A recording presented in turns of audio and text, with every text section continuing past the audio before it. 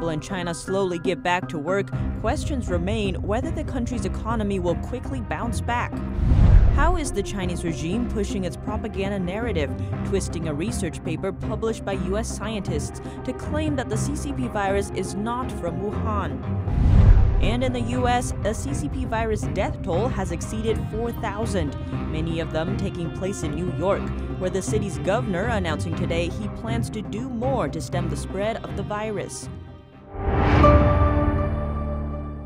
Welcome to China in Focus. I'm Tiffany Meyer. After pressure from inside and outside China, the regime has now begun publishing asymptomatic patients, but they still won't be included in the country's confirmed cases. This helps keep its number of cases artificially low. All other major countries count asymptomatic patients as confirmed cases. After all, they have the virus and can even pass it on to others. But China has refused to do so. A Chinese CDC report released today say there have been around 1,500 asymptomatic patients in China since the outbreak began. Even though China is reporting the figure now, it seems to be underreported like China's other numbers.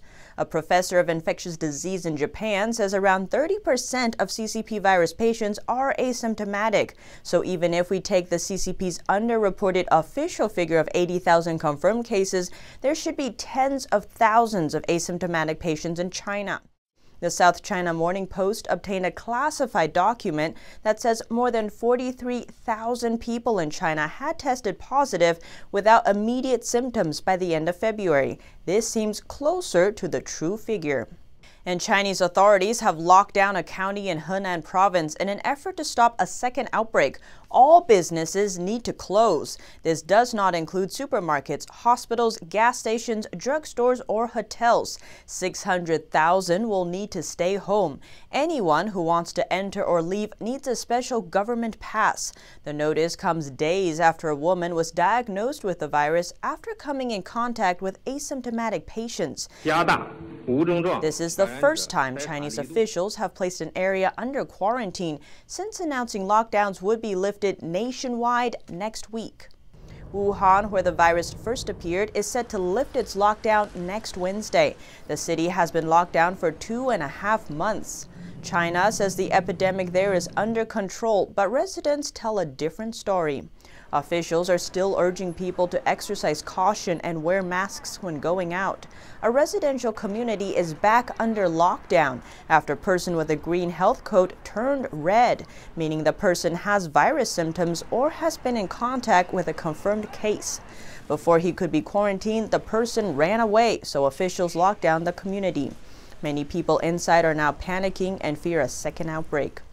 On Tuesday, a video on Chinese social media shows someone with a fever riding a bus in Wuhan. A propaganda department in Wuhan responded, saying the person had a normal body temperature and the thermometer was defective. But netizens asked why the thermometer worked okay when it checked other travelers on the bus. Citizens in China are angry at working conditions. They say funds meant for them have been embezzled by authorities.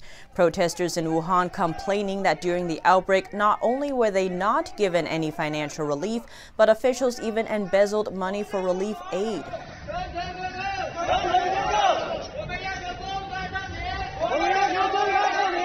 A source on the ground tells us the ordinary people haven't received a dime from the government. Others say what little subsidies are offered are only enough to pay the rent. It's not enough for survival. Chinese telecoms giant Huawei was sanctioned by the U.S. last year. The chairman announced on Tuesday that if the U.S. does not lift sanctions soon, the Chinese regime will retaliate. Adjunct senior fellow at Center for a New American Security, Eric Sayers, tweeted on Tuesday, "I am confused. Huawei claims they are independent and not beholden to any government, but when under pressure, they threaten Beijing will take countermeasures on their behalf. So aren't they an extension of the CCP?" The chairman of Huawei added that 2020 will be a challenging year for the company. The company's goal is to survive. So what are these challenges? On top of sanctions from the U.S., it stems also from the pandemic and a weakening global market. Taiwan's president announcing today Taiwan will donate 10 million masks to countries hardest hit by the pandemic. Taiwan is the world's second largest mask manufacturer. 2 million masks will go to the U.S., 7 million to the EU, and 1 million to other countries. But a Chinese Foreign Ministry spokesman says the CCP isn't happy about Taiwan's donations. 但是就是有一点我想提醒，如果岛内的个别人呢，想借这个疫情搞什么政治操弄 and accuses Taiwan of using the pandemic for political benefit. This as the CCP praises itself for selling medical supplies to other countries. Many expected Taiwan to be hit second hardest by the outbreak. It's China's neighbor after all. But Taiwan has only 329 cases and 5 deaths so far. Residents say it's because Taiwan didn't trust the CCP's information on the outbreak. As people in China slowly get back to work, questions remain whether the country's economy will quickly bounce back. NTD's Catherine Wen takes us through some of the challenges facing the world's second-largest economy. Back to work, but with no work to do. Many factories in China are facing this reality, and some are even closing their doors. There is no sign of activity here at an empty manufacturing factory. In an idling clothing factory, the person recording the video is saying they just worked less than a month and now they have been given 3 months leave. And this electronics company in Hangzhou is asking people to quit voluntarily. The CCP virus has dealt the Chinese economy a double blow. First was the disruption of the outbreak. Now the virus has spread to other countries and caused severe damage. Customers in the US and Europe are buying less from China. So right now they reopened the factory, but there's no order. Many economists now predict the Chinese economy will shrink in the first quarter. According to official numbers, China's exports in the first 2 months of this year went down just over 17%. And UCLA economist William Yu says as long as the world is still struggling to contain the virus, the recovery in China won't be easy, since exports remain important for the economy. So they have been seeing a very bad first quarter, and I think they are going to see the very bad second quarter as well. According to a March survey of U.S. companies in China, 40% of them still want to keep the same investment in China. But for smaller companies, nearly half want to cut investment. Yu said in addition to the virus's disruption, China's economy has its existing troubles. On top of that, Chinese economy was already in the second shaky ground already before this coronavirus happened because of the years of this over-investment, housing bubble, and rising debt. Also, now that restrictions are eased throughout the country, there is a possible second wave of outbreak. According to Yu, this CCP virus pandemic could be a turning point. He says China's status as the world's factory is going to change, and businesses will move production closer to home. Staying in China, state media is twisting a research paper published by U.S. scientists. It's using the paper to claim that the CCP virus is not from Wuhan. NTD Xu Wenrong has more. Chinese state-run media have been trying to distance the origin and spread of the CCP virus from the Chinese regime. One state-run media article published on March 29th claimed that an American scientist confirmed that Wuhan isn't the origin of the pandemic. The article cited an interview done by ABC News. The media outlet spoke with Dr. Robert Gary, one of the authors of the proximal origin of SARS-CoV-2 study. ABC's article says that while many believe the virus originated at a fish market in Wuhan, China, Gary said that is also a misconception. The article adds that, according to Gary, our analysis and others too point to an earlier origin than that. There were definitely cases there, but that wasn't the origin of the virus. CCTV mistranslated a sentence, writing that Dr. Gary said there were definitely cases in Wuhan, but Wuhan isn't the origin of the coronavirus. The original article refers to the fish market in Wuhan, but the CCTV article twisted the translation, turning it into the city of Wuhan. Since the virus began to spread globally, the Chinese regime has begun pushing its new propaganda narrative, one about the origin of the virus. But this isn't the only way the Chinese regime spreads its narrative. One study released on March 26th says that China is using thousands of fake and hijacked Twitter accounts to carry out its disinformation campaign surrounding the CCP virus. On March 21st, the Global Times linked the origin of coronavirus with Italy after misquoting NPR's interview with Milan professor Giuseppe Ramuzzi. After the article went viral, the professor responded saying there is no doubt the virus came from China. He added that this was a textbook example on how scientific information can be manipulated for propaganda reasons. The same tactic was used on March 12th, when Zhao Lijian, a spokesperson for China's foreign ministry, promoted a mistranslated video. The clip wrongly claimed the United States admitted that the virus came from the U.S. Reporting by Shu Wenrong, NTD News. A Shanghai resident said the ruling party is the real virus plaguing China. He told us authorities have tightened censorship and he is often harassed by the police. NTD's Juliet Song reports.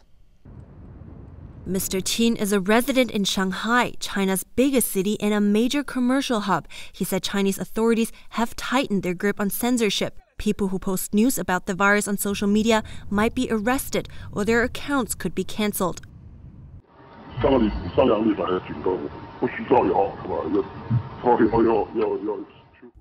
weeks ago, the police warned us not to post rumors. To protect Qin's identity, we've twisted his voice. He said he's monitored by 2 policemen. Qin thinks the Chinese Communist Party, which he calls a virus, is the real problem in China, more than the novel coronavirus. This Chinese Communist Party virus has been going on for 70 years. When can it be eliminated? Chinese authorities claim the virus outbreak is under control and urge different regions to resume work. But Mr. Yin, another Shanghai resident, believes otherwise.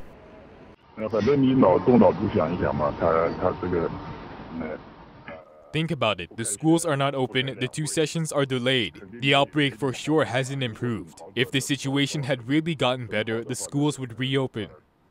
In China, while schools in some regions have reopened, Shanghai's remain closed. In China's top annual political meeting, 2 sessions has been postponed. For Yin, these are more reliable criteria than the claims of the regime.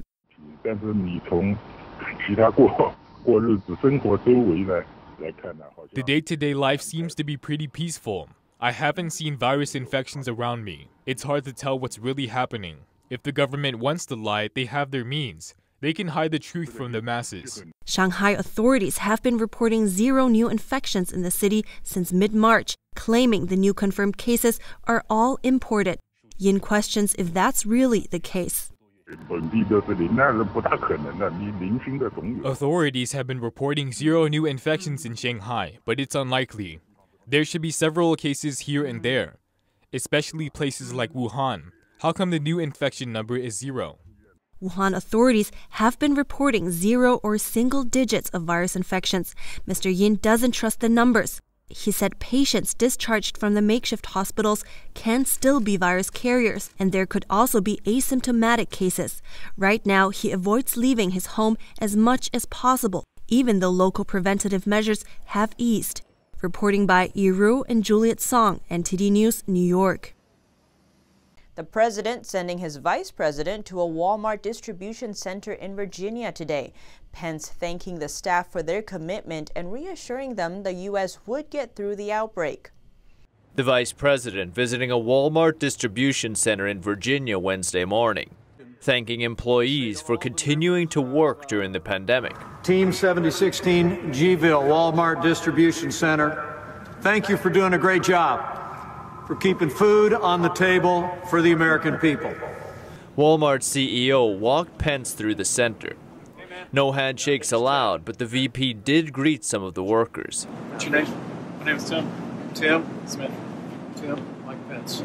Virginia's on lockdown at the moment, but since Walmart keeps food on the table, it's an essential business. We know you're on the front lines, and the fact that you're showing up every day, you're rolling your sleeves up, and you're doing the work says an awful lot about each and every one of you. Private enterprise has been eager to help during the outbreak. Automakers like Ford are making ventilators, MyPillow are making face masks, and workers at companies like Walmart are risking infection to keep the society moving.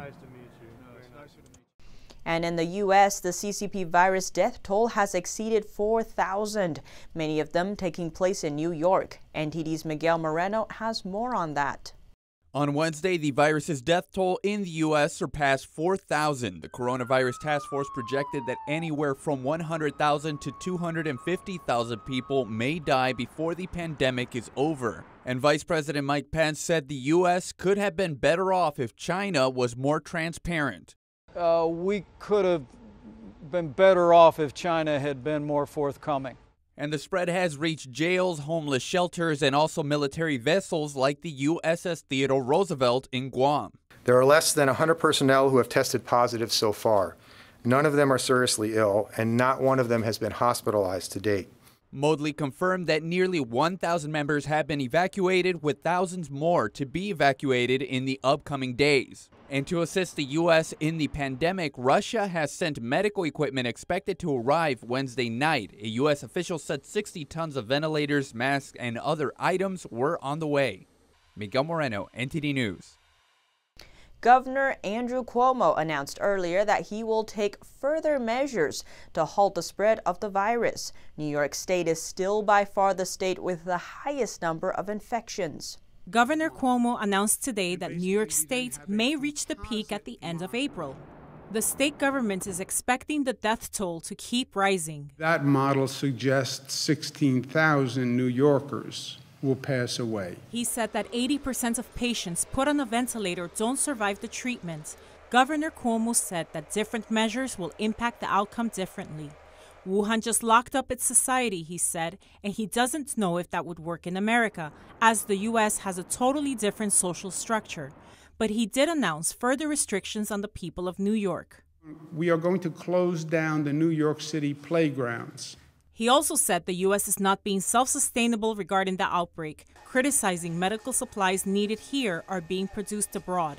Why are we shopping in China for basic medical supplies? He added that an emergency like this is likely to happen again, and that in the future we need to be much better prepared. And thousands of retired nurses in Georgia asked to return. They are prepared to help solve the state's nursing shortage amid the fight against the CCP virus. Thousands of retired nurses in Georgia have asked to return to help fight the state's CCP virus problem. The state has almost 4,000 confirmed cases. Georgia had warned of a nursing shortage before the current crisis. It said the primary reasons were low salaries and recruitment not keeping pace with retirement. During the shortage, some nurses are being asked to work extra hours. Hospitals try to rotate them into different assignments so they're not at increased risk from the CCP virus. But fears remain as they reuse protective gear. But now between 3,000 and 3,500 retired nurses are coming back. The state is also accepting both medical and non-medical volunteer staff. Due to lockdown measures around the world, places usually filled with people are now empty at what would normally be the busiest time of day. And European armies are taking new actions to stop the overcrowding of their hospitals. In a new trend, people have filmed places that are usually busy around the clock at midday. So far, nearly 830,000 people outside China have been infected with the CCP virus, and tragically, over 42,000 have already died. In an effort to stop further spread of the virus, many countries around the world have issued lockdowns and mandatory quarantines. Major cities and landmarks are now empty, even during one of the most busy times of the day. And the number of infections in Spain has reached over 100,000. Madrid's public transport buses were used by Spanish military to transfer CCP virus patients from congested hospitals to relieve them. The French army has taken similar actions. 38 critically ill virus patients were transferred by high-speed train from Paris to less overwhelmed regions. And as Austria directly borders on Italy, the country is stepping up its precautions. It is now mandatory to wear face masks while shopping in supermarkets. Some of Austria's other neighbors have introduced a more sweeping measure, making face masks compulsory as soon as you leave the house. In Costa Rica, farmers now have to destroy all kinds of beautiful flowers, which would usually have been sold to the U.S. The virus outbreak led to the suspension of flights to the US and Canada, which are the biggest importers. William Quiroz, owner of a flower farm, estimates that Costa Rica's sector lost $35 million because they couldn't sell their flowers. And in Europe, experts are setting standards for a future mobile app for tracking how the virus spreads. But if you are worried about your privacy, it's okay. The data will only be stored on your phone. NTD's Christian Watson has the details. Today, European experts presenting a standard for apps that might help effectively interrupt further infections from the CCP virus without infringing on people's privacy. They say such an app is a way to bring life back to normal. To track infection chains via cell phones, some suggest centrally storing the GPS location data of almost the whole population. That's problematic in Europe because privacy law is very strict. And there are other risks too. Those data would be extremely attractive for criminals because location data in such a high granularity can be used for all kinds of criminal purposes. So if I were a criminal, the first thing I would try to do would be to hack that database. And governments might be able to abuse such a database too after the pandemic is over. A new app could instead use something called proximity tracing. You create local databases stored on each mobile phone, and you do this by using the Bluetooth technology. And it would actually even be more effective than the other way because Bluetooth data are more precise than GPS data. The app would save the proximity and duration of contacts between people. Later, after someone tests positive, everyone who is in contact with that person gets notified. It's an approach that has already worked in Singapore. The group hopes to develop an international standard many countries can adopt. The German Justice Department and the Federal Office for Data Protection said they support the development of this app. There was one key condition. The installation and use of the app must be voluntary. Christian Watson, NTD News, Berlin. The CCP virus is wreaking havoc on the U.S. economy, with Goldman Sachs predicting a 34% drop in GDP for the second quarter. A business owner in New York City lost almost all of her income. But she says a spiritual practice has helped her handle the crisis. NTD's Kevin Hogan has more. Over 3 million Americans filing for unemployment as the CCP virus strangles the U.S. economy. The St. Louis Fed Bank estimating 47 million will lose their jobs, and some economists saying this could happen this month. Virginia, a mother and owner of an antique furniture business in New York City, burdened by the shuttered economy. With the crisis, obviously, almost all of our income stopped coming in. We were selling a very small fraction of the furniture that we had been selling, and obviously Airbnb completely died. Virginia living week to week with limited savings, and although New York City halted evictions, she's still unsure whether or not her rent will be pardoned. But her faith in a mind-body practice called Falun Dafa has helped her overcome these challenges, as now she views difficulties as a way to grow spiritually. When we suffer, when we endure hardship, we eliminate karma and we gain something whereby we can return to a divine state, actually. She says she doesn't get sick very much and claims to have a strong immune system thanks to her practice. And when asked how someone can best protect themselves from the CCP virus, she said, "One very good way that I know of would be to practice Falun Dafa. I really believe that it can help and it can protect you." After she and her husband both lost their sources of income, they left New York City because of the crisis and traveled to rural Quebec, 2 hours east of Montreal, to spend time with her parents in the countryside. Kevin Hogan, NTD News, New York. The virus pandemic is leaving many families devastated one way or another. These celebrities are donating to charities in efforts to help. As confirmed cases of the CCP virus continue rising globally, many celebrities are donating to coronavirus relief efforts. High School Musical star Vanessa Hudgens donated to Feeding America. Kristen Bell, who voices Anna in Frozen, donated to No Kid Hungry. Pop star Ariana Grande is supporting Opportunity Fund, Give Directly, Feeding America, and others. Singer Shawn Mendes donated to the Sick Kids Foundation. Actress Angelina Jolie donated to No Kid Hungry. Singer Selena Gomez is donating to the Music Cares Relief Fund to help struggling musicians because of the virus. Ryan Reynolds and Blake Lively are donating to Feeding America and Food Banks Canada. Justin Timberlake donated to Mid-South Food Bank in his hometown, Memphis, Tennessee. Many other celebrities have donated and continue to donate every day. And if you would like to find out more about the Chinese regime's power struggle, we will be premiering Claws of the Red Dragon this Sunday, 9 p.m. here on this channel. The 54-minute dramatization by former White House chief strategist Steve Bannon delves into Chinese telecom giant Huawei's close ties to the Chinese regime and its goal of controlling 5G. Here at China in Focus, we bring you first-hand information from inside China. Don't forget to subscribe for the latest updates.